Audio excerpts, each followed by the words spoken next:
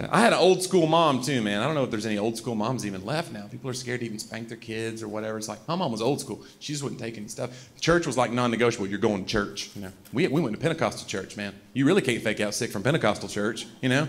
Be like, I don't feel good, Mom. I don't think I'm gonna go. I think I got the croup or something. Fine, let's go down for healing. Let's go. Dang it. I want to get healed. I want to watch cartoons. I remember all my friends were getting tattoos. I was like 14 or 15. I was like, Mom, I want to get some tattoos like my friends. She's like, that is so neat. Where are you going to live? So that was a cool conversation that we got to have. My mom was good at guilt, though. I don't know. All moms, I think, get that little gifting, you know. They're just so good at guilt, man. And it'd be like Mother's Day coming up or her birthday, and I'd be like, Mom, what do you want? What do you want for your birthday? She'd be like, I just want you kids to get along.